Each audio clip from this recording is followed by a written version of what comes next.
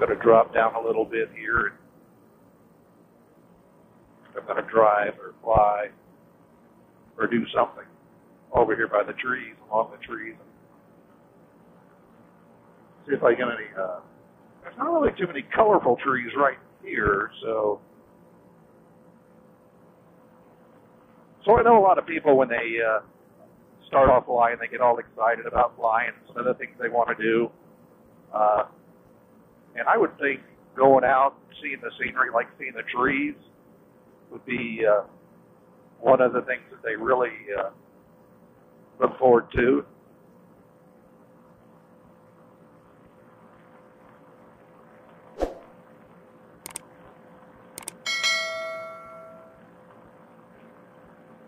Smoke coming out of this trash can. Smell it over here.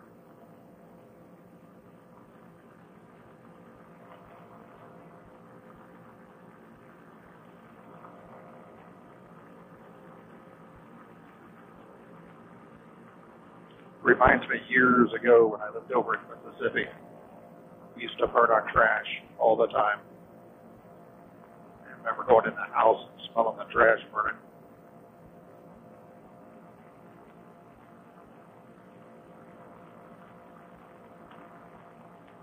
I burned some trash over here too, and I'd always make sure that the smoke was blowing towards my mother-in-law's place, so she would smell the smoke and I'd hear about it.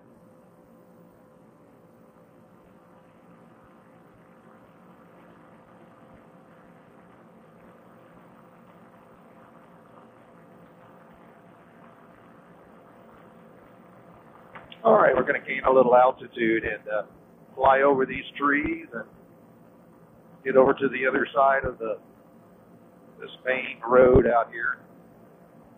And to get over there, there's a lot of trees. So we'll gain altitude and see if we can get up and over there.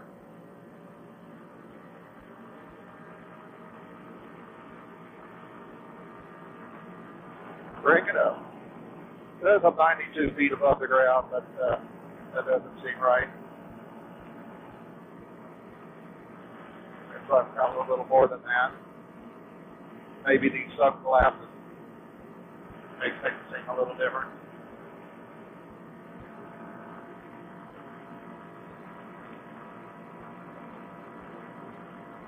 You guys ever wear Polaroid sunglasses while you're flying, and does it seem like the distance is different, or it's different to fly?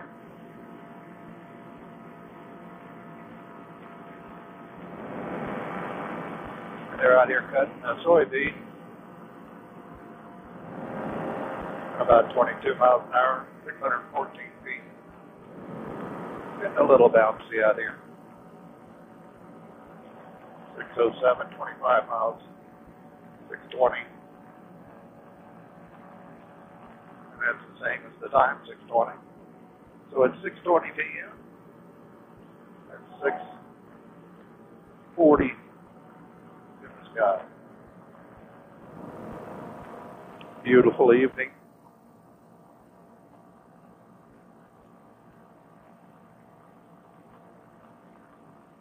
Somebody asked me the other day to talk about crosswind takeoffs, and why do I take off in crosswind takeoffs?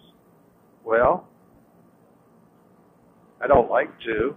It doesn't bother me. It's no big deal anymore, but if you're going down a runway that's east and west and you got a wind coming across, you know, you're going to have to either learn how to take off into it or do the best you can to get up.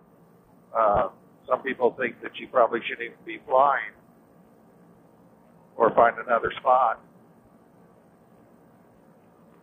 I'd like to have an east-west, north-south, and all sorts of different angles, but that option's not always open. Having a big, huge field like the one I took off just a while ago is really good. You got trees on the right and left, and trees up front, but it's open. You get a little rotor coming over But for the most part, you can set up where you want.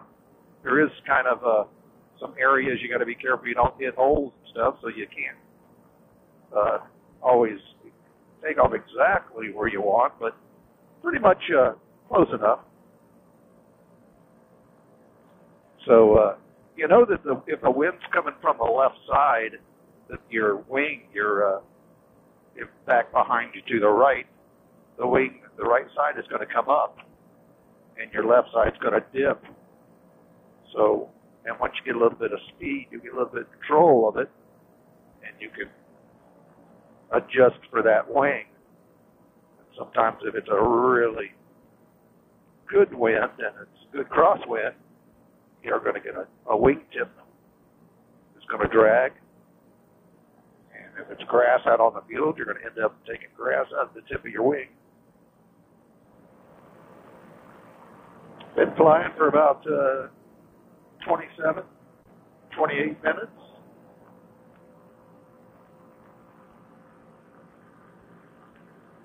Flying around, haven't flown in probably a couple months from out of here. And seems like a lot of Amish are starting to just pop up everywhere. Seeing more horses and buggies, and you have the window open, you can hear them going down the road, and their horses clickety-clocking down the road at 30 miles an hour. Turned into the wind, about 25 now.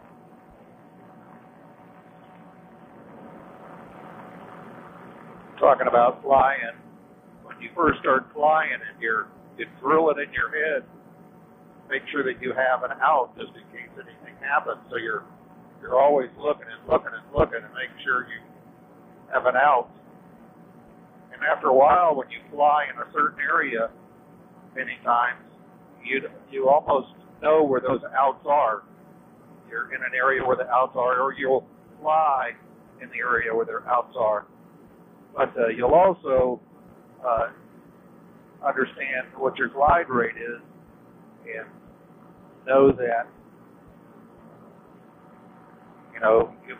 you'll know that some outs that are maybe a little bit further than you thought, because when you first start, you're looking almost underneath you to make sure that you have an out, and you think it almost has to be underneath you. But once you learn your glide ratio and how far you can go, you can kind of look out a little bit. And then also with the wind, if you know you're going into the wind, you know that you can turn around and go, or you can go into the wind. If you're going into the wind, and you know that you just passed an out, you know that you can turn around and use that out because you're going to have that wind behind you pushing you. So you get a little bit more comfortable with your outs, and so flying becomes comfortable. And instead of going up and being worried the whole flight, you know that you have an out. Going about 29 miles an hour, about 500 feet in the air, a little under 500.